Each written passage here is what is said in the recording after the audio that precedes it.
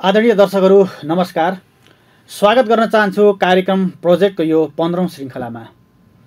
दर्शकहरू, विगतका हामीले 14औं श्रृङ्खलाहरूमा परियोजनाका विभिन्न आयामहरूको इनोभेसन, एक्जिक्युसन र इम्प्याक्टको लेभलबाट हामीले विभिन्न तहमा छलफल गरिसकेका छौँ र त्यसको प्रभाव पनि समाजले बिस्तारै बिस्तारै देख्न पाइरहेको छ।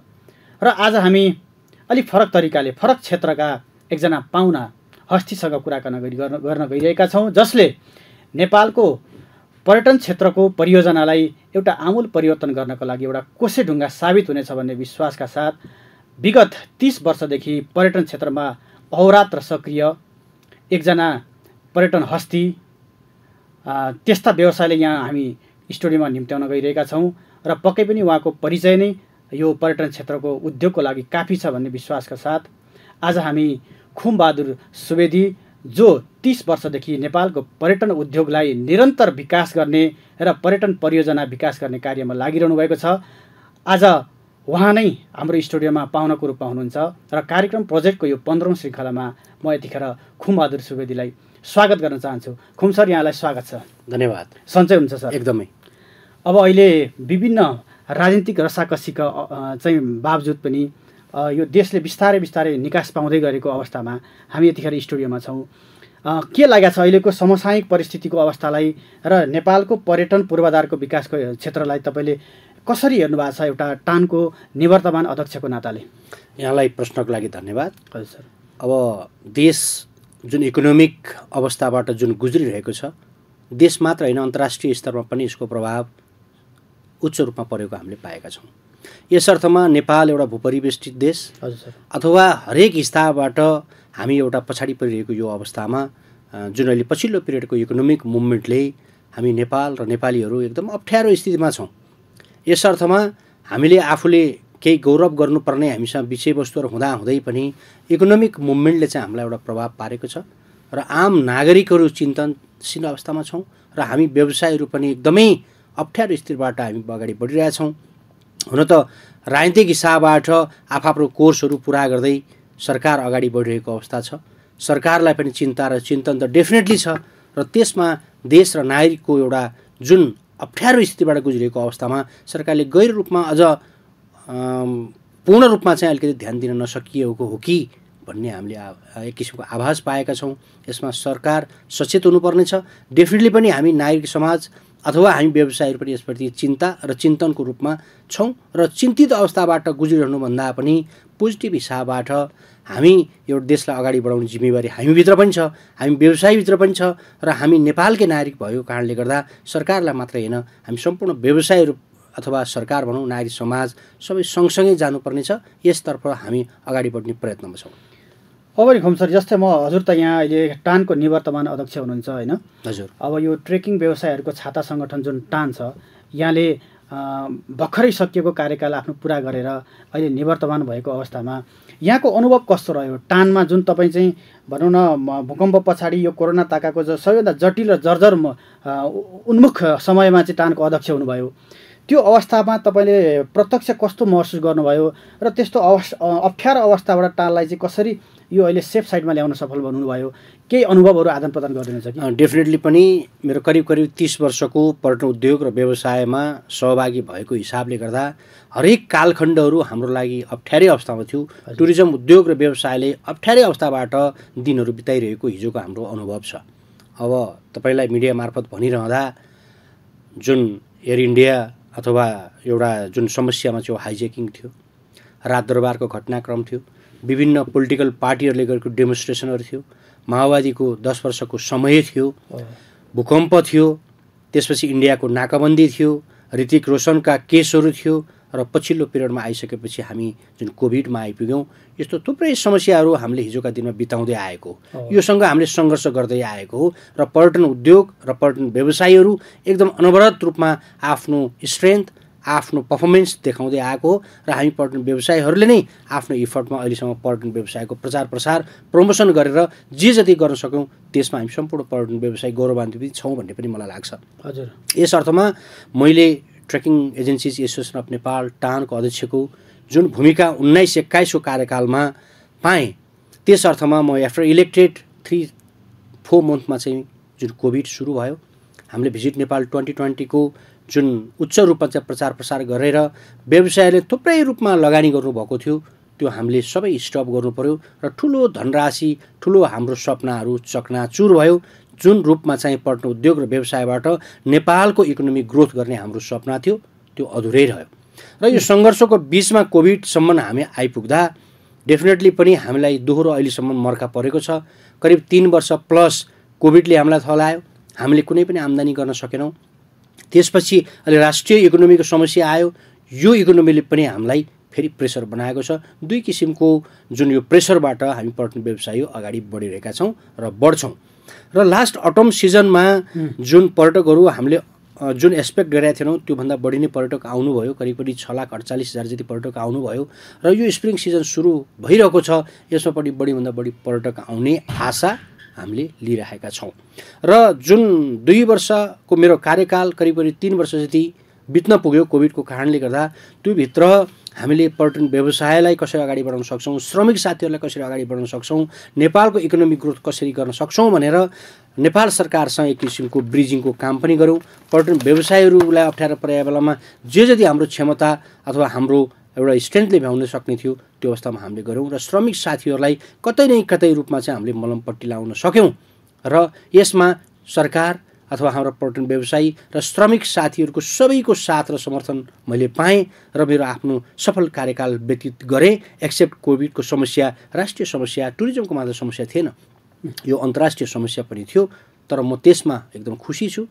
र यस अर्थमा पनि मेरो आफ्नो कार्यकाल व्यतीत गरेर जाँदै गर्दा जुन साथ र समर्थन सबैबाट पाएँ, त्यसमा म एउटा सम्पूर्ण मिडियाकर्मीदेखि नागरिक समाजसँगलाई आभार पनि प्रकट गर्न चाहन्छु र मैले सफल रूपमा चाहिँ यो कार्यकाल व्यतीत गरेँ।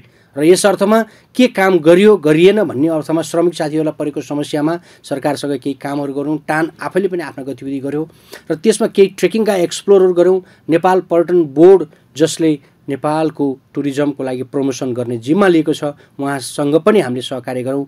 Trekking information management system teams भन्ने जुन पदयात्रीहरू चाहिँ ट्रेकिङमा जाँदा लिनेछ, त्यसमा पनि हामीले एउटा विभिन्न किसिमका हामीले नियमावलीहरू बनायौँ र आउने समयको लागि अगाडि बढ्ने किसिमको एउटा आन्तरिक कामहरू गऱ्यौँ। अन्तर्राष्ट्रिय प्रमोसनहरू हामीले केही रूपमा गर्न सकेनौँ, जुन हामीले गर्नुपर्ने थियो, गर्न कोभिड कारणले गर्दा सकेनौँ। तर हामीले आन्तरिक रूपमा घरभित्रका सरसफाइहरू आन्तरिक रूपमा चाहिँ जसरी हामीले चाहिँ एउटा म्यानेज गर्नुपर्ने छ त्योहरूलाई चाहिँ हामीले गऱ्यौँ भन्ने छ।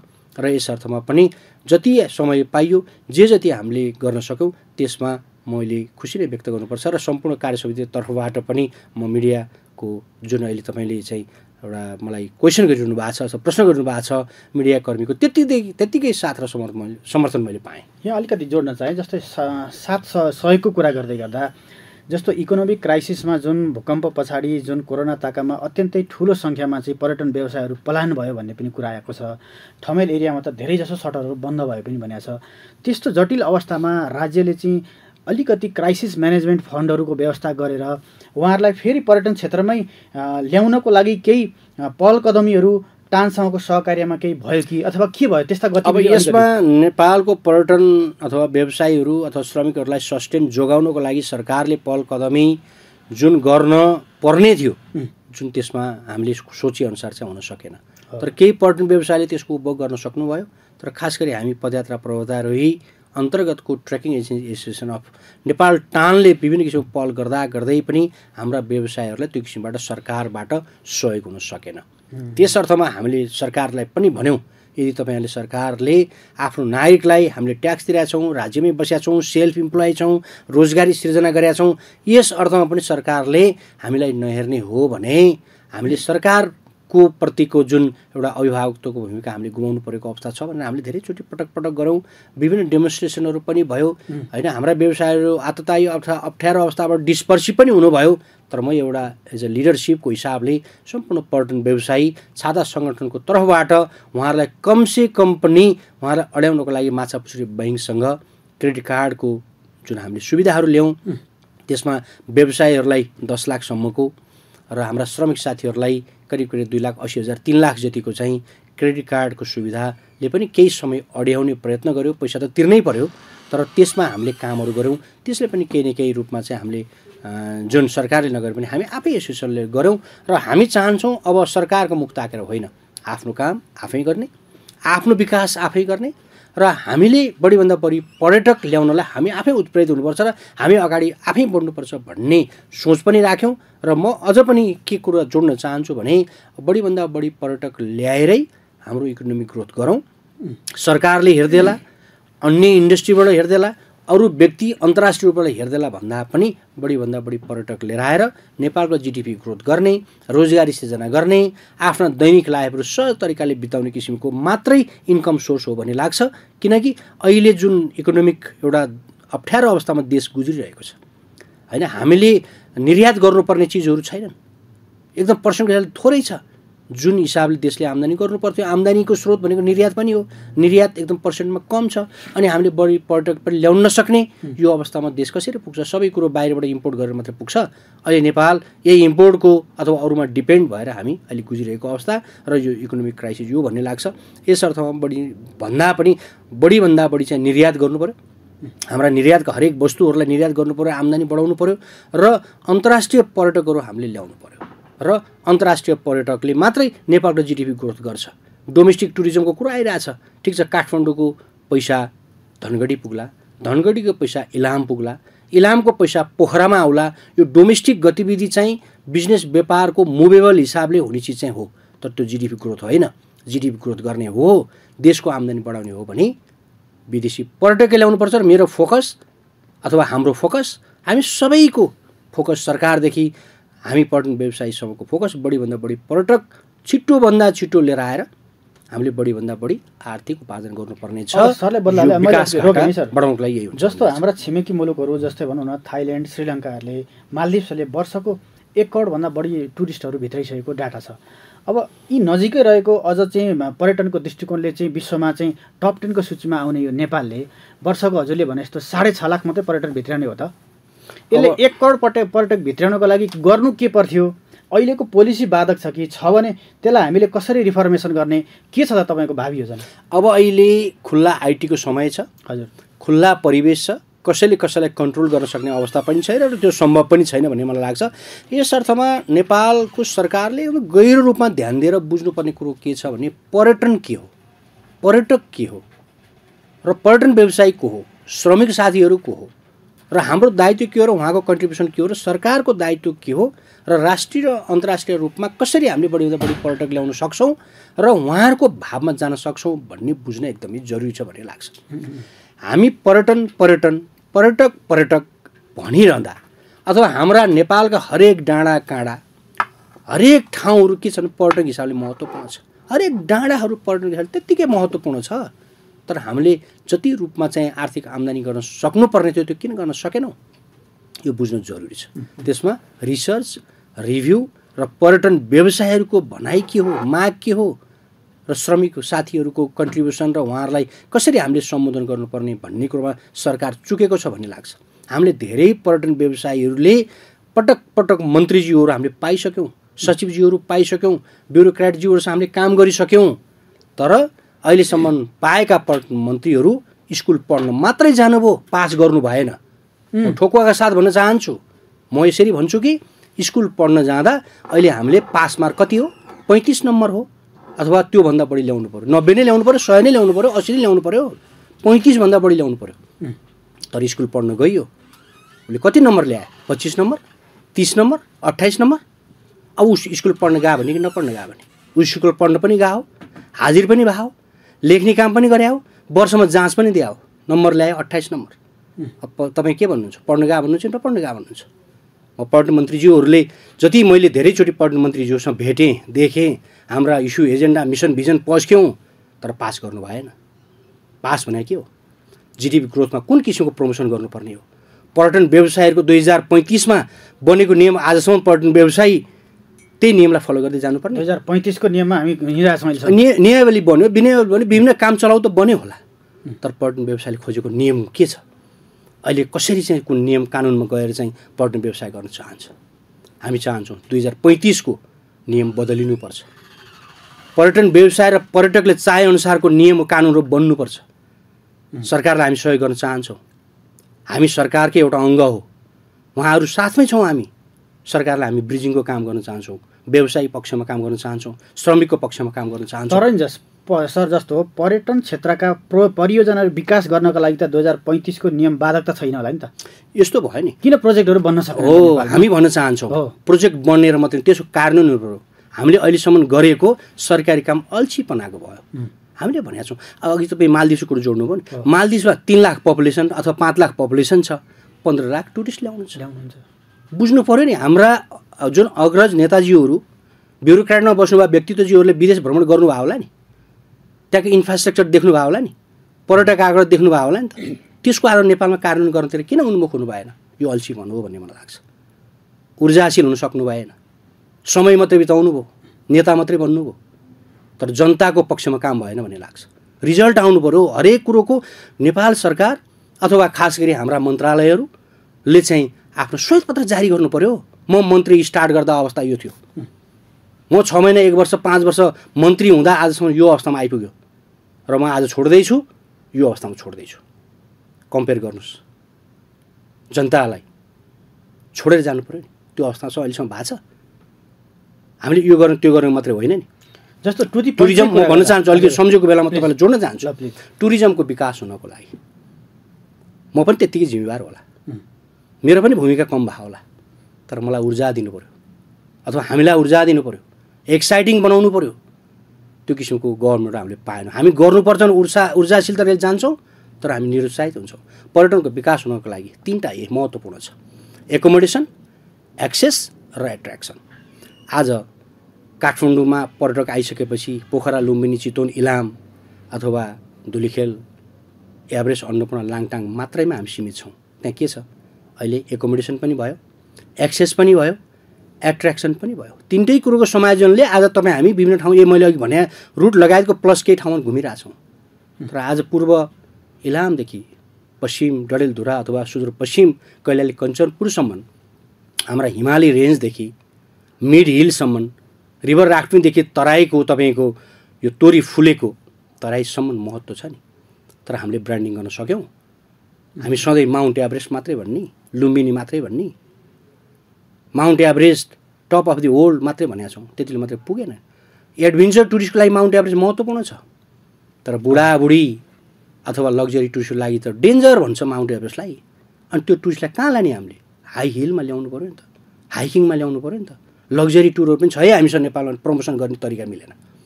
एडभेन्चरलाई एडभेन्चर प्रमोसन गर्ने, लग्जरीलाई लग्जरी किसिमले मिड हिलको ट्रेकहरू प्रमोसन गर्ने, जो तराईदेखि विभिन्न कल्चर छ,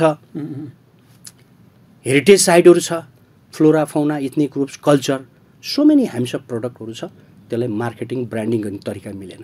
हामीले पटक पटक भन्यौँ। एसोसिएसन हिसाबबाट मैले विभिन्न ठाउँमा अनुरोध पनि गरेँ, अथवा हाम्रा पूर्व अग्रज अध्यक्षज्यूहरू सबैले पनि भन्नुभयो, तर त्यसलाई लिपिबद्ध भएन।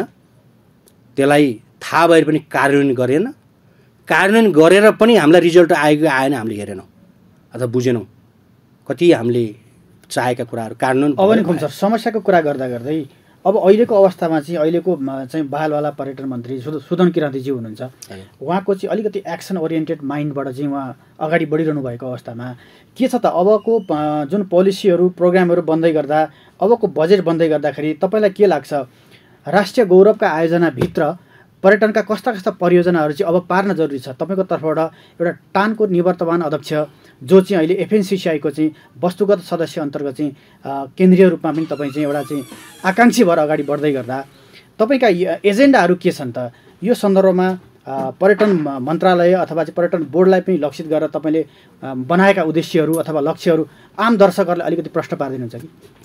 पर्यटन अहिलेको पर्यटन मन्त्रीज्यूको केही भनाइहरू अथवा केही इन्टरभ्यूहरू, केही गतिविधिहरू मैले परबाट अलिकति निहालिरहेको अवस्था छु। यसर्थ उहाँले गर्न खोज्नु भएको छ। हुन त पहिला हुने पर्यटन मन्त्रीज्यूहरूले पनि गर्न खोज्नु भएको हो, मैले अघि नै पस्किसकेको छु, त्यतिर नजाउँ। अब अहिलेको पर्यटन मन्त्रीज्यूले अघि मैले जोडेँ 35 नम्बरभन्दा बढी ल्याउनुपर्छ, रिजल्ट देखाउनुपर्छ। रिजल्ट हामी पर्यटन व्यवसायले पायो कि पाएन भने अनुभूति चाहिन्छ होइन। अब म उहाँलाई त्यो अनुरोध गर्न चाहन्छु। उहाँ ऊर्जाशील हुँदाहुँदै गर्न चाहँदै पनि अब गर्न सक्ने अवस्थाहरू के हुन् त्यो जनतासँग भन्नु पर्यो, पर्यटन व्यवसायीसँग भन्नु पर्यो, श्रमिक साथीसँग भन्नु पर्यो र कन्सर्न अथोरिटीसँग भन्नु पर्यो। म उहाँलाई शुभकामना पनि दिन चाहन्छु र अनुरोध पनि गर्न चाहन्छु। पर्यटन मन्त्रीज्यूले टुरिज्मका विभिन्न एसोसिएसनको हेडहरूसँग बसेर गहिरो छलफल गर्नु पर्यो। पर्यटन मन्त्रीज्यूले आफ्नो बिटको, आफ्नो नजिकको साथीसँग त छलफल गरेर पुग्दैन। उहाँहरूले राम्रै सुझाव दिनुहोला, त्यसमा दुई मत छैन, तर पूर्ण हुँदैन। किनभने आफ्नो सङ्घ संस्थाको आफ्नो स्पेसलाइज छ, ट्रेकिङको पदयात्रा पर्वतारोहणमा स्पेसलाइज छ, होटलको आफ्नो स्पेसलाइज छ, राफ्टिङको नदीनाला राफ्टिङहरूको स्पेसलाइज छ, ट्राभलहरूको टिकटिङ लगायत टुरका स्पेसलाइज छ, होमस्टेको आफ्नै स्पेसलाइज छ, अथवा एडभेन्चर अब रक क्लाइम्बिङ भनौँ, प्याराग्लाइडिङ व्हाटेभर जे छन् उहाँहरूको आफ्नै स्पेसलाइज छ। र म यसरी भन्न चाहन्छु, नारायणीमा बोट चलाउने अथवा पोखराको फेवातालमा बोट चलाउने साथीदेखि आकाशमा प्लेन उडाउने पाइलटसम्म सबैको आफ्नो महत्त्व छ। टुरिज्म सेक्टर यस्तो हो, तपाईँले बुझेर बुझ्नै सक्नुहुन्न। मैले 29-30 वर्ष टुरिज्ममा काम गरेँ, अहिलेसम्म मैले बुझ्नै सकेको छैन। तर यसको अर्थ फेरि अर्को अर्थ नलागोस् कि हामीले यति दिनदिनै परिवर्तनहरू आइरहेको हुन्छ, त्यसलाई अडप्ट गर्न गाह्रो छ। हिजोको टुरिज्म 35 दिन हातले लेखेको चिठी लन्डनमा पुग्न लाग्थ्यो, जुन पोस्ट अफिसमा पठाएको, मैले हातले लेखेर पठाएको छु, ह्यान्ड राइटिङ। लन्डनबाट 35 दिन यहाँ चिठी आइपुग्न लाग्थ्यो। ओहोर र दोहोर उहाँहरू विदेशीले सोच्दा गर्दा 6 महिना ट्रिप बुक गर्न समय लाग्थ्यो भने आज विदिन मिनेट अथवा घन्टामा तपाईँले डिसिसन गर्न सक्नुहुन्छ। यस्तो समय आइसक्यो, यसलाई हामीले कसरी प्रयोग गर्ने? पर्यटन मन्त्रीज्यूले यो बुझ्नु जरुरी छ। र अहिलेसम्म प्रमोसनको हाम्रो जुन ढाँचा छ, ब्रोसर बोक्ने अथवा हिजोको भिजिटिङ कार्ड बोक्ने, अनि म नेपालबाट आएको यो हो भनेर जुन डकुमेन्ट बोकेर यो ट्रेडिसनल वेमा अझै पनि प्रमोसनमा हामी लागिरहेछौँ। नेपाल टुरिज्म बोर्ड पर्यटनको प्रमोसनको जिम्मा लिएको अझै पनि ट्रेडिसनल वेले गएको छ। यसमा म एउटा जिम्मेवार पर्यटन व्यवसायको तर्फबाट अथवा पर्यटन सम्बन्धी एउटा लिडरसिप लिएको एउटा नेतृत्वको तर्फबाट नेपाल पर्यटन बोर्ड र पर्यटन मन्त्रीज्यूलाई पुनः तपाईँको मिडिया मार्फत अनुरोध गर्न चाहन्छु। हजुर, अब डिजिटल सिस्टममा प्रमोसन गर्नुपर्ने छ, यही टेबलबाट अथवा आफ्नै ठाउँबाट पर्यटकले आफ्नै आँखाले चाहिँ अथवा आफ्नै तरिकाले बोलीले बोलेर आफ्नो ट्रिप बुक गरेर आउन सक्ने वातावरण बनाउनु जरुरी छ। नेपाल पर्यटन बोर्डमा मानुस इक्जाम्पल भने 100 जना जति आइटीका टिमहरू राखौँ न, चाइना हेर्ने, जर्मन हेर्ने, अमेरिका हेर्ने, अस्ट्रेलिया हेर्ने अथवा एसियन इन्डिया कन्ट्री कहाँ हेर्ने, लोकलाइजेसन सहित एकदम त्यसलाई सेक्रेसन गरौँ। प्रमोसनका प्रोडक्टहरूलाई सेलेक्सन गरौँ न। अब हामी एउटा ब्याग ब्रोसर बोकेर अनि 3 लाख 5 लाखको टिकट बोकेर 5 लाख रुपियाँ चाहिँ तपाईँको लन्डनको कुनै फेयरमा, स्पेनको फेयरमा, जर्मनको फेयरमा, अमेरिकाको फेयरमा अब पैसा तिर्न जानु पर्दैन। यही टेबलबाट पैसा कमाउन सकिन्छ, यही ठाउँबाट पैसा कमाउनु छ। अब डिजिटल सिस्टमको प्रमोसन गरौँ, हाम्रा प्रोडक्टहरू अन्तर्राष्ट्रिय रूपमा प्रमोसन गरौँ र नेपाल टुरिज्म बोर्डले यसो गरोस्। नेपाल पर्यटन बोर्डको सिओ सरलाई पनि म अनुरोध गर्न चाहन्छु। मैले पटक म अध्यक्ष हुँदा पनि उहाँहरूलाई अनुरोध गरेका थिएँ। आज registered travel, trekking, hotel, airlines, helicopter, homestay के छ, रजिस्टर्ड कम्पनीहरूलाई लिस्टेड गरौँ, ऱ्यान्डमली प्रमोसन गरौँ। आज मेरो कम्पनीलाई प्रमोसन गरौँ, भोलि तपाईँको कम्पनीलाई प्रमोसन गरौँ, पर्सि अर्को कम्पनीलाई प्रमोसन गरौँ। त्यो जुन मैले डिभाइड गरेको जुन भनेको छु नि, होमस्टेदेखि ट्राभल, ट्रेकिङ, एयरलाइन्ससम्मको, त्यसलाई डिभाइड गरेर सिरियसली त्यही टेबलबाट प्रमोसन, गुगलमा प्रमोसन गरौँ न, फेसबुकमा प्रमोसन गरौँ न, इन्स्टाग्राममा प्रमोसन गरौँ न, विभिन्न सोसियल मिडिया के छ, कहाँ इफेक्टिभ छ। अब अस्ट्रेलियामा फेसबुक बढी हेर्छ, फेसबुक प्रमोसन गरौँ। युएसमा तपाईँको इन्स्टाग्राम हेर्ला, त्यहाँ इन्स्टाग्राममा प्रमोसन गरौँ। अब चाइनामा चाहिँ विच्याटबाट चाहिँ चलाउन, विच्याटको प्रमोसन के हो त त्यो, त्यसलाई सेक्सन गर। त्यसरी नेपाल टुरिज्म बोर्डको हलबाटै, त्यहाँको रुम अथवा चेम्बरबाटै हाम्रा प्रोडक्सनहरू अन्तर्राष्ट्रियमा प्रमोसन गरौँ। त्यसले के हुन्छ भन्दा हामीलाई जाने एक्स्ट्रा खर्चहरू, एयरलाइन्सका टिकटदेखि होटलमा बस्नेदेखि ब्रोसर छाप्नेदेखिका कार्गोदेखि विभिन्न समस्या, त्यो जुन खर्चहरू छ नि, त्यसलाई सेभ पनि हुन्छ र यो डिजिटल सिस्टमबाट प्रमोसन गर्न सकिन्छ। हामी त्यहाँ जानु पर्दैन। तर देशको उपस्थिति गर्ने हो भने चाहिँ मेजर ट्राभल फेयरमा मात्रै भाग लिउँ। लन्डनमा अल ओभर द वर्ल्डको ट्राभल कम्पनीको मान्छेहरू आउनुहुन्छ, त्यस्तोमा भाग लिउँ। स्पेनमा भाग लिउँ, जर्मनमा भाग लिउँ, अरू मेजर डेस्टिनेसन छ भने भाग लिउँ, होइन भने नलिउँ र डिजिटल प्रमोसन गरौँ भन्छु। किन भन्छु भन्दा, हजुर सर, स्कटल्यान्डको एउटा घर त्यहाँ त धेरै विकास छ। म धेरै घुमेको छु, धेरै कन्ट्रीहरू घुमेको छु। त्यहाँ एउटा मात्रै घर छ, त्यहाँ बत्ती, बिजुली, पानी, इन्टरनेट, रोड सहितको सबै विकास छ। कहाँ कहाँ दुर्गम डाँडा हिल स्टेसन छ। अनि त्यो यहाँको डिजिटल प्रमोसनले त्यो स्कटल्यान्डको कहाँ रिमोट, त्यो सुविधा चाहिँ छ तर रिमोट ठाउँ भनौँ एउटा घर मात्रै छ। म त्यस्तो ठाउँ पुगेको छु, त्यहाँ सबै सुविधा छ। त्यो पर्यटक नेपाल आउन खोज्यो भने इन्टरनेटको माध्यमबाट हाम्रो नेपालको कम्पनी पत्ता लगाउन सकेर बुक गर्न सक्यो नि। अब तपाईँ लन्डनमा चाहिँ तपाईँ प्रमोसन गरेर स्कटल्यान्डको त्यो एकजना घरलाई कसरी प्रमोसन गर्न सक्नुहुन्छ, कसरी थाहा हुनसक्छ? आज डिजिटल सिस्टमले त तपाईँको सबै ठाउँमा चाहिँ तपाईँको भिजिबल हुन सकिन्छ नि। त्यसरी प्रमोसन गरौँ। तर यसतर्फ नेपाल पर्यटन बोर्ड सरकार उत्प्रेरित छैन, त्यसप्रति उहाँहरूले बुझ्नु भएको छैन, नयाँ टेक्नोलोजीलाई लिन चाहनु भएको छैन, नयाँ नयाँ आइडियाहरूलाई चाहिँ स्वीकार्नु भएको छैन। किनभने मैले पनि करिब 30 वर्षसम्म यो ट्रेकिङ गाइड हुँदै आएको अनुभवमा आज न्यू टेक्नोलोजीलाई अडप्ट गर्नुपर्ने छ। नयाँ टेक्नोलोजी म लडिरहेको छु। हिजो हामीले एसएलसी पास गर्दा यस नो मात्रै गर्दा पुग्थ्यो, हाउ टु पास गर्दा हुन्थ्यो। आज एक्सपर्ट र एक्सपिरियन्स हुनु परेको छ। त्यो इङ्ग्लिससँग लड्नु परेको छ, त्यो टेक्नोलोजीसँग लड्नु परेको छ, त्यो बुकिङ सिस्टममा लड्नु परेको छ। Still I am sustain.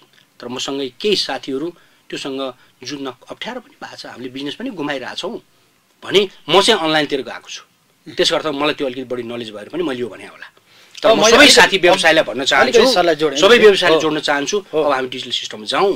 तपाईँ हामी सबैले इकोनोमिक ग्रोथ गर्नलाई नयाँ टेक्नोलोजीलाई प्रयोग गरौँ। हजुरले भन्दै गर्दा जस्तो यो चाहिँ जुन पर्यटन छ नि, पर्यटनलाई एउटै आँखाले मात्रै हेरेर यस्तो भएको कि जस्तो अब हजुरले यहाँ भन्दै गर्दाखेरि जस्तो एफएनसिसिआई अन्तर्गत वस्तुगत चाहिँ सङ्घहरू चाहिँ 123वटा सङ्घहरू, अब जिल्ला नगर चाहिँ समितिहरू 120वटा र 1748वटा एसोसिएट मेम्बरहरू भएको यसो विशाल चाहिँ एफएनसिसिआईको नेटवर्क छ।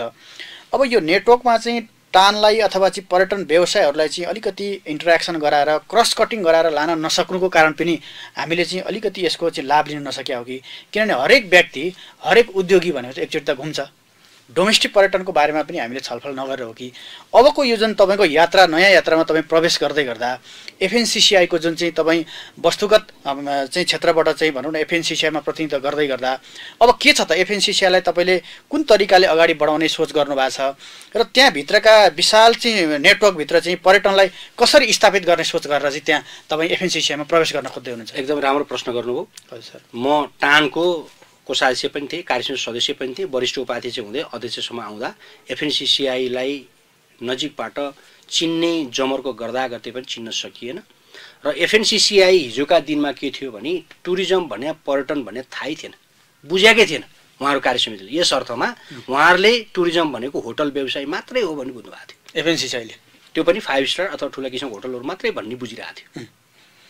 किनभने अरू हामी ट्राभल, ट्रेकिङ, अरू इन्ट्री हुन सकेका थिएन, हामीले बुझाउनु पनि सकेका थिएनौँ होला। किनभने हामीलाई इन्ट्री हुन त्यति सजिलो एक्सेस पनि थिएन। पछिल्लो पिरियडमा चाहिँ उहाँहरू पनि विभिन्न ठाउँ लगानी गर्दै आउनुभयो। अहिले अरू थप होटलहरू खोल्दै आउनु भएको छ।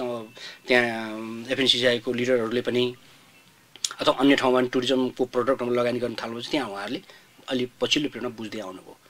अथवा हाम्रो सगरमाथा चढ्नेदेखिको ट्रेकिङमा हिमालमा चाहिँ हिँडेका विभिन्न गतिविधिहरूको बारेमा उहाँले देख्न थाल्नुभयो, बुझ्न थाल्नुभयो। यही टेक्नोलोजी कुरो होइन। हिजो हामीले कति पर्यटक कहाँ गयो थाहा हुँदैन थियो। आज त आइटीले त धेरै कुरोलाई चाहिँ आन्द्रा भुँडी नै देखाएको छ नि त। त्यसले पनि उहाँहरूलाई उत्प्रेरित गर्नु होला। पछिल्लो पिरियडमा एफएनसिसिआईले हामी ट्राभल, ट्रेकिङ, अहिले ग्रिन प्लेटका टुरिस्ट भेहिकलहरू अथवा रेस्टुरेन्टहरू, राफ्टिङहरूलाई पनि अहिले मेम्बर बनाउनु भएको छ। उहाँहरूले अहिले बुझ्न थाल्नु भएको छ, बुझ्ने प्रयत्न गर्नु भएको छ, तर त्यो पूर्ण छैन। म नेपाल उद्योग वाणिज्य महासङ्घमा टुरिज्म अन्तर्गतको सहसभापति भनौँ अथवा उपसभापतिको रोलमा पनि मैले केही कामहरू अलिकति पहिला गरिसकेका थिएँ। संयोजकीय भूमिका चाहिँ खेल्न पाइएन, किनभने केन्द्रीय सदस्य नै हुनुपर्ने रहेछ संयोजक भूमिका खेल्नको लागि। तर संयोजकको बिटमा बसेर सहसभापतिको भूमिका मैले केही खेलेँ, केही सुझावहरू दिएँ, केही इस्यु एजेन्डाहरू दिएँ। र एफएनसिसिआईमा किन जाने खोजेँ अथवा किन हो भन्ने प्रश्नमा चाहिँ मैले टानको अध्यक्ष हुँदा अथवा हामी सम्पूर्ण पर्यटन व्यवसायीहरूको छाता सङ्गठनको एसोसिएसन समस्या पर्दा पर्यटन मन्त्रालयमा जाने, विभागमा जाने, प्रधानमन्त्रीमा जाने त हामीले आफ्नो तरिकाले इस्यु एजेन्डाहरू लिएर त गएकै थियौँ। तर त्यति बलले मात्रै नपुग्ने देखियो। हजुर हजुर। नेपाल उद्योग वाणिज्य महासङ्घ भनेको राष्ट्रिय छाता सङ्गठन भएको कारणले गर्दा कम्प्यारेटिभली त्यो भोइस हाम्रो त्योभन्दा अझ बढी होला, बढी हामीले व्यवसायले बेनिफिट लिन सकौँला। र त्यो इस्यु एजेन्डा मिसन भिजन पनि र त्यो इम्प्लिमेन्ट कार्यान्वयन गर्ने बेलामा पनि अर्थ मन्त्रालय अथवा पर्यटन मन्त्रालय सरकारवाला बजेट बनाउने बेला पनि एफएनसिसिआईलाई अलिक बढी प्रायोरिटी दिएको हुन्छ। हामीलाई बोलाइए हुँदैन, बोलाइए पनि त्यति महत्त्वका साथ बोलाइए हुन्न। यस अर्थमा पनि उद्योग वाणिज्य महासङ्घबाट जाँदा पर्यटनका इस्यु एजेन्डा मिसन भिजनहरू बढी प्रष्ट रूपमा लिपिबद्ध रूपमा चाहे एकै लहर हुन सक्ला, एकै हरफ हुन सक्ला, बुलेटमा अथवा सारांशमा कमा गर्दै ती चिजहरू लान सकिएला भन्ने मेरो बुझाइ हो। र पर्यटन उद्योग र व्यवसायलाई पनि महत्त्वका साथ एफएनसिआईले बुझ्नुपर्छ, हेर्नुपर्छ भन्ने हाम्रो आवाज हो। त्यहाँ गइसकेपछि पनि समग्रमा त 123 वस्तु सँग छौँ, सबैको आफ्नो स्पेसलाइज छ, आफ्नो कुरा राख्नुहुन्छ। जति हामीले म पर्यटनबाट एउटा प्रतिनिधित्व गरिरहँदा पर्यटन व्यवसायिक कुराहरू बढीभन्दा बढी त्यहाँ एड गर्ने प्रयत्न त हुन्छ नै, तर त्यसमा कति विषयगत विज्ञता भएको अध्यक्षज्यूहरूले हामी 14 जना कार्यसमिति सदस्य उपाध्यक्ष र वरिष्ठ सहित हुँदा सबै कुरो समेट्न सकिएन भने पनि अन्य जुन अध्यक्षज्यूहरू अन्य स्पेसलाइज सब्जेक्टहरूलाई पनि त्यसो अकोमोडेट गरेर व्यावसायिक भोइसहरूलाई एफएनसिसीका थ्रुबाट सरकारवाला निकायहरूमा लाने मेरो प्रयत्न हो। र करिब 3 वर्षको कार्यकालमा मैले अफिसमा आफ्नो व्यवसायलाई थाँती राखेर चेक मात्रैमा साइन गरेर सम्पूर्ण समय उद्योग वाणिज्य महासङ्घमा समर्पण गर्ने मेरो प्रण हो। र त्यसको लबिङ एकदम स्ट्रङ तरिकाले सरकारवाला निकाय, खास गरी पर्यटन कुरो गर्दा पर्यटन मन्त्रालय अथवा अन्य विषयगत विधाका हैन, औषधिदेखि ग्यासदेखि हैन, अब तपाईँको इम्पोर्ट एक्सपोर्ट कृषि सँगसँगै ती आवाजहरू पनि मेरो लाने प्रयत्न हो। र शुद्ध म उद्योग वाणिज्य महासङ्घको केन्द्रीय सदस्य मात्रै हुनु छैन, पद मात्रै त अन्त पनि पाइएछ, पाउँछ, जाउँला, तर देशभित्रको सम्पूर्ण उद्योग व्यवसायीहरूको के रूपमा चाहिँ त्यो आफ्ना आवाज सुनाउने मात्रै होइन, कार्यान्वयनमा लाने, सम्बन्धित ठाउँमा हिँड्ने हो। गन्तव्यमा पुग्न कति सकिन्छ आफ्नो ठाउँमा छ, तर गन्तव्यमा पुगेन सम्पूर्ण व्यवसायहरूलाई भन्ने पनि हो। र गन्तव्यमा हामी यहाँसम्म पुग्यौँ, यतिसम्म गऱ्यौँ, यति सक्यौँ, यति सकेन खुल्ला रूपले भन्ने। र वस्तुगत सङ्घमा गइरहँदा चाहिँ करिब 3 महिनासम्म रेगुलर मिटिङ गर्ने मेरो प्रण छ। पहिला त्यो अवस्था भएको छैन।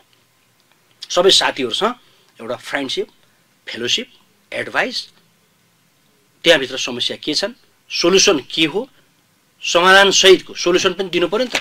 प्रब्लम भयो मात्रै भनेर भएन, प्रब्लम त भयो, समाधान त्यसलाई कसरी गर्न सकिन्छ त्यो सहितको सरकारलाई लाने मेरो प्रयत्न हुन्छ। अब सर मैले यहाँ रोकेँ है हजुरले भन्दै गर्दा नेपालको अहिले वस्तुस्थितिलाई अध्ययन गर्दाखेरि अब हामी उद्योगपतिहरूको कुरा गर्दैछौँ, जबकि नेपालमा 20 खर्ब बराबरको व्यापार घाटा छ। 20 खर्बको व्यापार हामीले चाहिँ के गर्छौँ त, इम्पोर्ट गर्छौँ, जम्मा 2 खर्बको के गर्छौँ त, एक्सपोर्ट गर्छौँ। भनेपछि अहिले ट्रेड डिफिसिट भनौँ न 18 खर्बमा हामी चल्दै गर्दा अब यति धेरै, अब 1748 एसोसिएट मेम्बरहरू, 120 वटा चाहिँ जिल्ला नगर सङ्घहरू, वस्तुगत 123 वटा यति धेरै उद्योगपतिहरूको जुन छाता सङ्गठन छ, यो 20 खर्ब व्यापार घाटालाई 1 मा झार्नको लागि अथवा 0 मा झार्नको लागि चाहिँ एफएनसिसिआईले के गर्नु पर्थ्यो, के हेरेर बसिराखेको छ कि उहाँहरूलाई यो जानकारी छैन कि, अथवा त्यो एफएनसिसिआई भित्र चाहिँ अलि बढी ट्रेडिङको कन्सेप्टमा छ कि इनोभेसन टाइपको, इन्डस्ट्री टाइपको, मास प्रोडक्सन टाइपको, इन्डिया र तपाईँको चाहिँ चाइनालाई बजारलाई समेट्ने किसिमको प्रोडक्सनहरू नभएर हो कि तपाईँले के ल्याकिङ देख्नुहुन्छ एफएमसिसिआईमा, तपाईँ त्यहाँ जान खोज्दै हुनुहुन्छ अहिले? मैले बुझेसम्म भित्रै गएर कोठाभित्र नछिरेसम्म कोठाभित्रको चिजहरू के छ देख्न पाइँदैन होइन। म त्यहाँ इन्ट्री हुन खोजे हो, वास्तविक के छ बुझ्न पनि खोजे हो, एउटा अनुभवको साटासाट पनि हो। तर मैले बुझेको चाहिँ अहिलेसम्म के छ भन्दा त्यहाँ सबै किसिमको व्यापारीहरू हुनुहुन्छ अथवा उद्योग व्यवसाय, अब जे जसरी भन्दा पनि बैंकदेखि, बैंकर्सदेखि हैन, प्रोडक्सन गर्नेदेखि इम्पोर्ट एक्सपोर्ट वाटेभर जे छ सबै एफएनसिसिआई भित्र छ। अब अहिले खुलेरै कुरो नगरेको अथवा लिडरसिप नदेखिएको चाहिँ डेफिनेटली हो। अब बैंकको यत्रो समस्या छ, एफएनसिसिआईले प्रष्ट रूपमा बैंकले यो हुनुपर्छ भने प्रष्ट भाषामा भनेको देखिन्न। त्यहाँ बैंकर्सहरू पनि हुनुहुन्छ नि त, कति कुरो बोल्न मिलेको, कति कुरो बोल्न नमिल्या हुनसक्छ भन्ने लाग्छ। हामी बैंकर्स पनि होइनौँ, हामी स्वतन्त्र तरिकाले व्यवसाय गर्ने र राष्ट्रिय उन्नति हुनुपर्छ, रोजगारी सृजना गर्नुपर्छ र तपाईँ हामी सबैको लाइफ स्ट्यान्डर्ड बढ्नुपर्छ भन्ने मान्यता राख्ने हो। यसमा हामी खुल्ला हुनु जरुरी छ। मैले केही भन्दा कसैलाई असर पर्छ होइन, तर सही कुरो चाहिँ भन्नु पर्यो। त्यो देशको लागि, जनताको लागि, व्यवसायको लागि, श्रमिकको लागि हित हुने किसिमको चाहिँ हुनु पर्यो। बैंकको समस्या नि बैंकको कुरा भन्नु पर्यो, व्यवसायिक समस्या नि व्यवसायिक कुरा भन्नु पर्यो, मेरो कमजोरी मेरो कमजोरी पनि भन्नु पर्यो। हुनसक्छ ह्युमन एउटा गतिविधिमा कमजोरीहरू हुन्छन्, त्यसलाई म्यानेज गर्नुपर्छ। त्यसमा चाहिँ एफएनसिसिआईको कमजोरीहरू कति कुराहरू छन्। एफएनसिसिआईको महत्त्व उच्च छ, यसको प्रभाव पनि ठुलो छ, तर ब्रान्डिङमा समस्या पर्दै गएको देखिन्छ। हिजोका कुनै दिनको एफएनसिसिआई र आजसम्मको एफएनसिसिआईमा समग्रमा पर्यटन व्यवसायको धेरै गुनासोहरू छन्। त्यो गुनासोहरूलाई न्यूनीकरण गर्नुपर्छ भन्ने लाग्छ। जुन स्ट्रेन्थ थियो नि, ब्रान्ड थियो नि, हामीले मन्त्रीसँग भेट्दा इस्यु एजेन्डा राख्दा फोटो खिच्ने मात्रै होइन नि त, मन्त्रीलाई भेटिसकेपछि त मन्त्रीले रिजल्ट दिनु पर्यो। किन मन्त्रीज्यू तपाईँले यो रिजल्ट दिन सक्नु भने हाम्रो व्यवसाय के हो भनेर भन्न सक्ने त्यो किसिमको चाहिँ आफ्नो स्ट्रेन्थ देखाउन सक्नु। जस्तो मेरो प्रश्नमा अलिकति मैले फोकस गर्न चाहेँ, मैले 18 खर्बको व्यापार घाटा जुन नेपालले बेहोरिरहेको छ नि, यो व्यापार घाटालाई जिरोमा झार्नको लागि अथवा न्यूनतम गर्नको लागि अनि एक्सपोर्ट ओरिएन्टेड इकोनोमी बनाउनको लागि एफएनसिसिआईको भूमिका सम्बन्धमा तपाईँको के छ त मूल्याङ्कन? अब त्यसमा डेफिनेटली राम्रो प्रश्न हो यो। खास गरी के हो भने हामीले इम्पोर्टलाई, इम्पोर्टेन्ट चिज आवश्यकताको आधारमा त्यसलाई मिनिमाइज गर्दै इम्पोर्टलाई अलिकति घटाउँदै जानु पर्यो। किनभने हाम्रो सम्पूर्ण पैसा बाहिरै पठाउनु पर्यो नि त, जुन चिज ल्याउनको लागि। अब हामीले त्यसलाई चाहिँ बढीभन्दा बढी निर्यातै गर्नु पर्यो, किनभने विदेशी पैसा ल्याउनै पर्यो। त्यसले हामीलाई ब्यालेन्समा लान सक्छ र बढीभन्दा बढी पर्यटक पनि ल्याउनु पर्यो, जिडिपी ग्रोथ गराउनु छ नि त, त्यसले हामीले ब्यालेन्स गराउन सक्ने अवस्था छ। इम्पोर्टलाई व्यावसायिक असर नपर्ने किसिमबाट ब्यालेन्समा रहने गरेर त्यसलाई स्टडी गर्नु पर्यो। कुन किसिमको हामीले इम्पोर्ट गर्दा हामी नेपाली नागरिकहरू पनि सस्टेन सर्भाइभ र हाम्रा गतिविधि पनि हुँदै जान्छ, जुनले तपाईँको यो घाटाहरूलाई म्यानेज गर्दै पनि जान्छ र क्विकली एकदम क्विक गर्नुपर्ने छ। हामीले निर्यात गर्नुपर्ने छ। निर्यातका वस्तुहरू के हुन्, निर्यातका चिज सरसामान के हुन्, कसरी बढीभन्दा बढी निर्यात गर्न सकिन्छ, कुन कुन देशमा गर्न सकिन्छ र कसरी आम्दानी गर्न सक्छ भने निर्यात गर्ने व्यक्तिहरूको लिडरहरूसँग तुरुन्तै बस्नु पर्यो सरकार। र विदेशी पर्यटक जतिभन्दा छिटो कसरी ल्याउन सकिन्छ, टुरिज्मका हेडहरूसँग तुरुन्त सरकार बस्नु पर्यो। हामीसँग डाइरेक्ट फ्लाइट चाहिन्छ, डाइरेक्ट फ्लाइट हाल्न सक्नु पर्यो। नसके पनि डाइरेक्ट फ्लाइट ल्याउनलाई अन्तर्राष्ट्रिय एयरलाइन्सहरूसँग कोअपरेसन गरेर बढीभन्दा बढी फ्लाइट नेपालमा अपरेसन ल्याउन सक्ने हुनु पर्यो। त्यसले बढीभन्दा बढी पर्यटक आउन सक्नुहुन्छ। अनि हामी विदेशी पर्यटक बढी ल्याउनुपर्छ भन्ने, अनि विदेशी पर्यटक बोक्ने क्यारियर अथवा फ्लाइट चाहिँ लिमिटेड हुने, अनि कसरी हामीले ल्याउन सक्छौँ? पहिला त फ्लाइटबाट बढी पर्यटक ल्याउनको लागि त बढीभन्दा बढी एयरलाइन्स आउन सक्नु पऱ्यो नि, त्यो वातावरण दिनु पऱ्यो। त्यसको लागि हामीसँग जुन तेलको कस्टहरू हाई छ भनेको छ त्यसलाई घटाइदिनु पऱ्यो, ल्यान्डिङ कस्टहरू हाई छ भने त्यसलाई घटाइदिनु पऱ्यो। बढीभन्दा बढी पर्यटक ल्याउनको लागि त्यो एयरलाइन्सहरूलाई वेलकम गर्ने वातावरण चाहियो।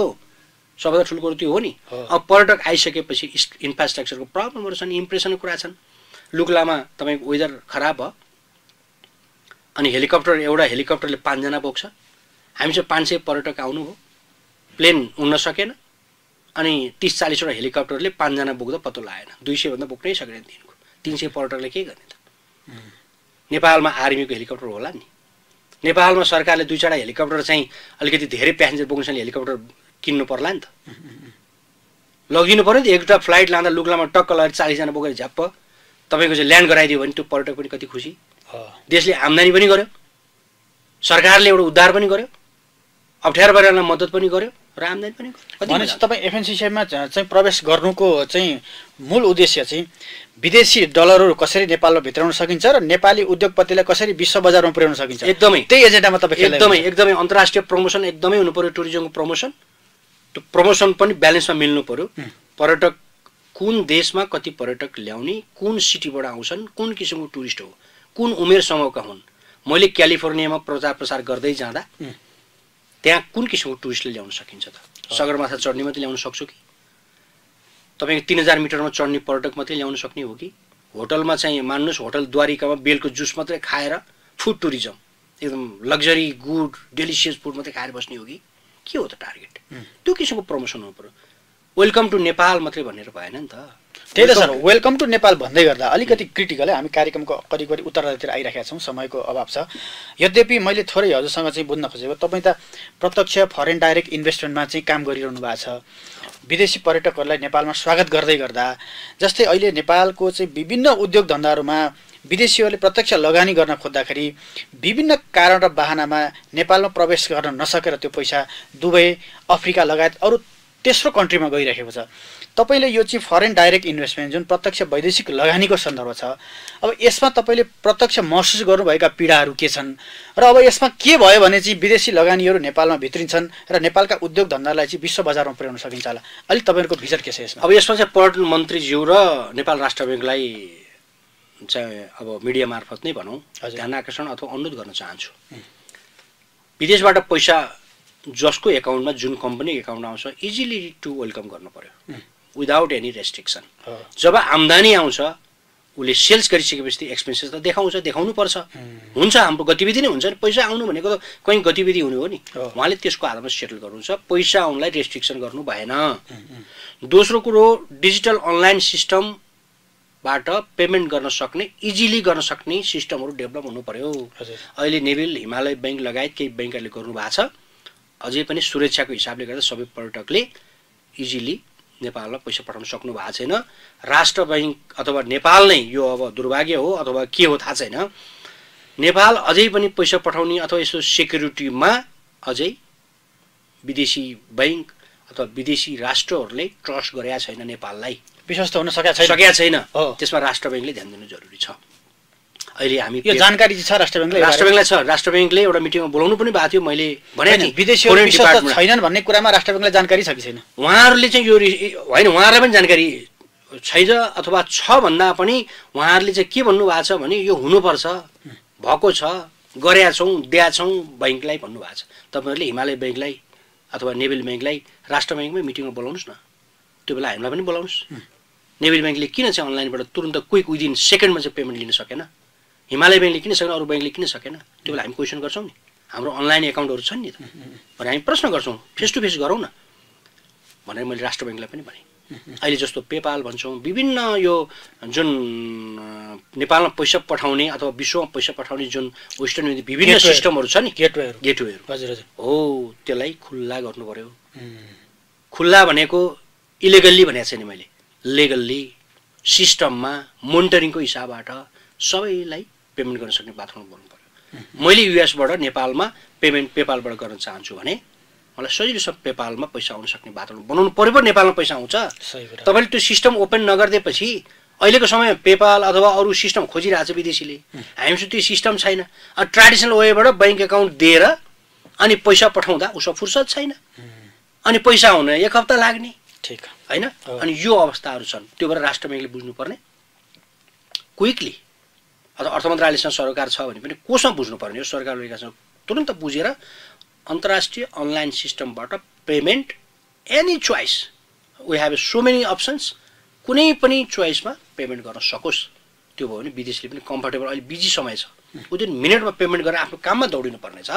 कहाँ तपाईँको एकदम 1 घन्टा लाएर ब्याङ्कमा लाइन बसेर अथवा कम्प्युटरमा बसेर यो भएन र त्यो भएन, सफल भयो र असफल भयो, सब्मिट भयो र अनि सब्मिट भएन भन्नेमा क्वेसन एन्सर गरेर हामी समय बर्बाद गरिरहेछौँ।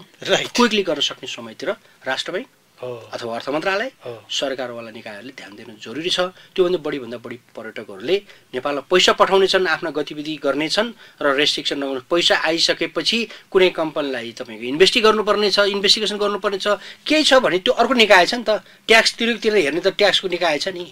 पर्यटन मन्त्रालय त बढी पर्यटक मात्रै ल्याउने काम, अरू किन हेर्ने? नेपाल टुरिज्म बोर्डको काम बढीभन्दा बढी पर्यटक प्रमोसनल लिएर आउने हो, अरू काम के गर्ने? हाम्रो समयको एकदमै कम छ। अब हामी अन्त्य भागमा आउँदै गर्दाखेरि अब तपाईँ यो एफएनसिसिआईको चाहिँ वस्तुगत सङ्घ अन्तर्गत सदस्यको रूपमा प्रवेश गर्दै गर्दा अब के छ त तपाईँको आम तपाईँका चाहिँ शुभचिन्तकहरू, समर्थकहरू अथवा हिजोका साथीहरू र भोलिका साथीहरूलाई चाहिँ तपाईँको के छ अनुरोध छ? कसरी चाहिँ तपाईँ चाहिँ एफएनसिसिआईमा प्रवेश गर्दै हुनुहुन्छ र त्यहाँ गएर तपाईँले गर्न खोजेको परिवर्तनको आवाज के कस्तो भिजन छ र तपाईँका आगामी एजेन्डाहरू के छन्? अन्त्यमा आम दर्शकहरू र शुभचिन्तकलाई बताइदिनु। अब मेरो स्पेसलाइज हुने पर्यटन क्षेत्र हो हजुर, तर अरूको बारेमा अथवा अरू क्षेत्रको बारेमा केही न केही ममा नलेज छ। तर यसको अर्थ आफ्नो स्पेसलाइज हामी आफ्नो तरिकाले छौँ। म उद्योग वाणिज्य महासङ्घमा खास गरी जान खोजेको कुरो के हो भने यो बिजनेस व्यापार टुरिज्मको हिसाबले अलिक बढी बुझ्ने, बुझाउने र राष्ट्रिय आम्दानी गर्ने नै हो। मैले व्यक्तिगत आम्दानी गर्नको लागि, व्यक्तिगत काम गर्नको लागि घर र अफिस गरेर भइहाल्यो नि। तर मैले अरू व्यक्तिहरूको, अरू जुन विषयगत विधामा रहनुभएको व्यक्तिहरूको लागि मैले लिडरसिप गर्न खोजेको हो। मैले समय पनि दिन खोजेको छु अथवा उहाँहरूको लागि काम गर्न खोजेको छु, मेरो व्यक्तिगत लागि छैन। होला म त्यहाँ प्रेजेन्ट हुँदा म एलिमेन्टको हिसाबले म भएँ होला, तर सम्पूर्ण पर्यटन व्यवसायको प्रतिनिधित्व गरेरै त्यहाँ जाने हो। पर्यटन व्यवसायीहरू र साथमा अन्य स्पेसलाइज जुन एसोसिएसनहरू छ उहाँहरूको इस्यु एजेन्डा सरोकारवाला ठाउँमा लाने हो र केन्द्रीय सदस्य मात्रै भएर त्यहाँ ताली पिट्नलाई र म पनि केन्द्रीय सदस्य भएँ है मात्रै भन्नको लागि मात्रै होइन, किनकि यस्ता पदहरू अरू थुप्रै ठाउँमा मेरो अफरहरू पनि छ, आएको पनि छ, त्यो हुन्छ पनि। तर मेरो उद्देश्य भनेको कमसेकम म एफएनसिसिआईमा गइसकेपछि मैले यो गर्न उत्प्रेरित गरेँ, मैले लगेका इस्यु एजेन्डा मिसन भिजन यो सम्बन्ध चाहिँ भयो है अथवा यो कुरो जोडे है भन्दा सरकारलाई पनि एउटा पर्यटन सम्बन्धीको मार्गनिर्देशन हुने, हाम्रा व्यवसायीहरूले पनि एउटा अपनत्व फिल गर्न सक्ने र एफएनसिसिआईलाई पनि यो विभिन्न विषयवस्तुमा सायद लाग्छ मलाई कोसै ढुङ्गा साबित हुन्छ भन्ने मलाई लाग्छ। किनभने यो पनि पर्यटन व्यवसायीहरू मात्रैको इस्यु एजेन्डाले सम्पूर्ण कुराहरू गर्छ मात्रै पनि भन्ने होइन, हामीले आकाशै खसाउँछौँ पनि भन्न मैले खोजेको छैन। तर कुरो के हो भने एफएनसिसिआईलाई पनि पदयात्रा प्रवर्तन सम्बन्धी पर्यटन सम्बन्धीको आवश्यकता छ, उहाँहरूलाई पनि नलेज छ नि, किन त उहाँ त छात्र सङ्गठन हो नि त होइन, देशको आम्दानी बढाउनु छ, जिडिपी ग्रोथ गर्नु छ, पर्यटनलाई पनि अगाडि बढाउनु छ होइन, यस अर्थमा उहाँहरूको पनि आवश्यकता हो। र अग्रज सम्पूर्ण लिडर ज्यूहरू अथवा समकक्षी साथीहरू, पत्रकार साथीहरू अथवा मलाई चिन्ने नचिन्ने सम्पूर्ण व्यक्तिहरूले यो खुमबहादुर सुवेदी को हो भनेर गुगलमा हेरे पनि हुन्छ, फुल नाम चाहिँ हान्नु पर्यो। र मैले कति वर्षसम्म यो पर्यटन उद्योगमा काम गरेर नेपालप्रति मैले कति कमिटेड भएर काम गर्न खोजिरहेको छु, उहाँको बारेमा बुझिएन भने चाहिँ थाहा हुन्न, सतहमा मात्रै हेऱ्यो भने चाहिँ को हो हुनसक्छ।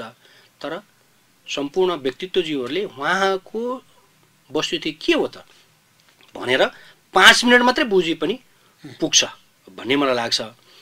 त्यस अर्थमा what is the different than others, सबै साथीहरू सक्षम हुनुहुन्छ, सबै अब्बल हुनुहुन्छ, आफ्नो विधामा सबै अनुभवी हुनुहुन्छ, तर what is the different than others, vote त हाल्ने नै हो, भोट हाल्ने मध्येमा पनि कसलाई चाहिँ हाल्ने भन्ने कुरोको आन्सर चाहिँ त्यो गुगल सर्च अथवा मेरो बारेमा केही न केही गरेर बुझियो भने उहाँहरूलाई छान्नको लागि कुनै अप्ठ्यारो छैन भन्ने लाग्छ।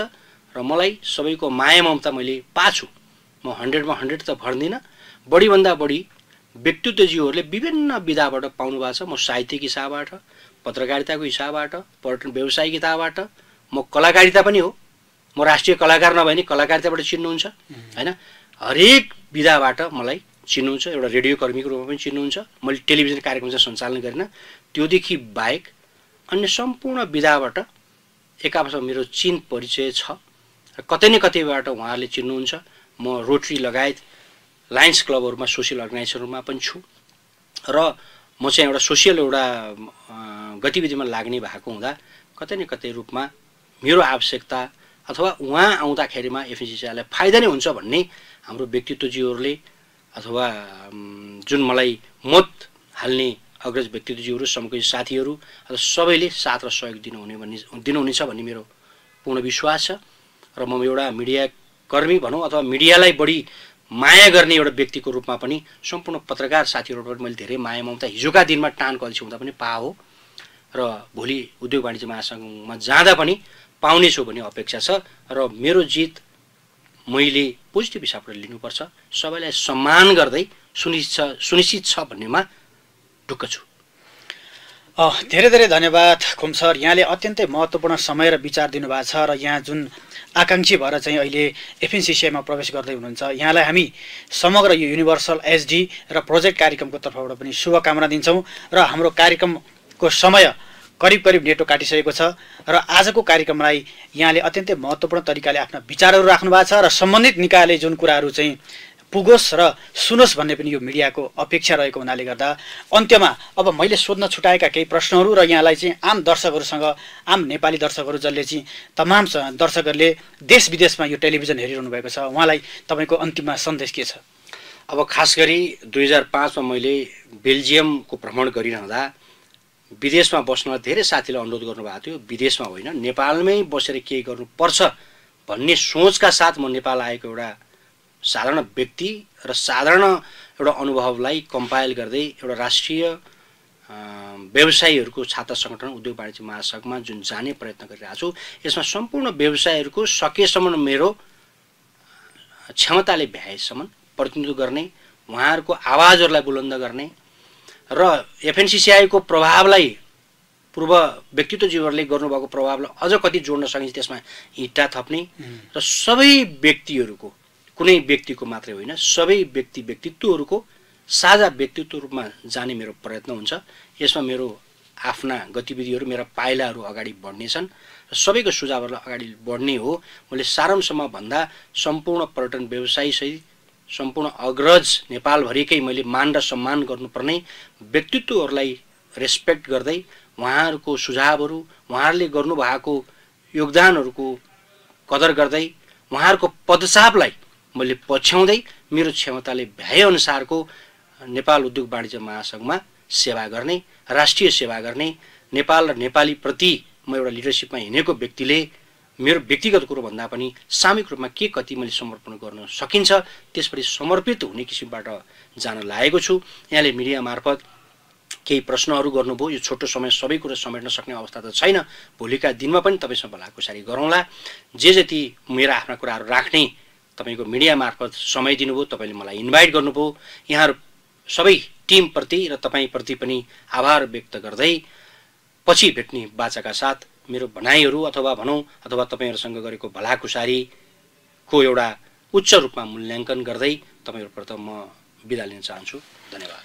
हवस् त, नमस्कार कमसर। आदरणीय दर्शकहरू, यहाँले कार्यक्रम प्रोजेक्टको यो 15औं श्रृङ्खला पक्कै पनि हेरिसक्नु भएको छ र यहाँले आफूलाई लागेका विचारहरू, पर्यटन परियोजनासँग प्रस्तुत भएका विचारहरू र यो एफएनसिसिआईसँग आबद्ध भएका महान विचारहरू, योजनाहरू पक्कै पनि हेरेपछि यहाँलाई कस्तो लाग्यो, आफ्ना प्रतिक्रियाहरू, सुझावहरू तलको कमेन्ट बक्समा यहाँले दिनुहोला र आगामी कार्यक्रममा यहाँले दिएका सुझावहरू र प्रतिक्रिया सहित हामी फेरि दोस्रो भेटमा यहाँहरूसँग भेट्ने बाचा गर्दै आजको कार्यक्रम प्रोजेक्टको यो 15औं श्रृङ्खलाबाट यहाँहरूको प्रस्तुता म द्रोण पराजुली बिदा माग्न चाहन्छु। हवस् त, नमस्कार।